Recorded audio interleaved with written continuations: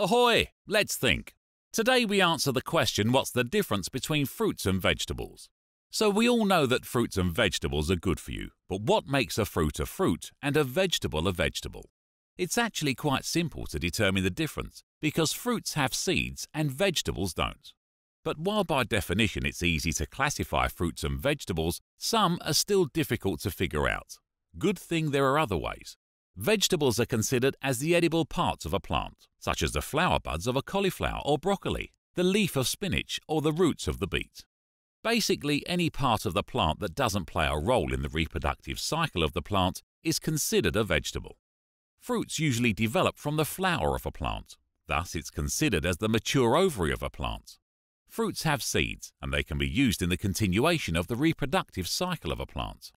Most of the time people use the term sweet to define fruits and savoury for vegetables. Take tomatoes for example. Tomatoes develop from flowers and have seeds, which means they can be best classified as fruits. But most people think it's a vegetable, since they use it in savoury dishes, such as sauces, stew, soups and salads. Normally most people categorise fruits as desserts or snacks, while vegetables are considered part of a meal. This is because fruits are sweet since they contain fructose, a simple sugar found in them. But both fruits and vegetables contain nutrients that are beneficial to you. They contain vitamins and are low in fat and calories. Most vegetables have higher nutrient contents than fruits. Fruits contain higher calories than vegetables since they have higher sugar contents. However, some vegetables such as potatoes and beets have higher calories because they have high sugar contents too.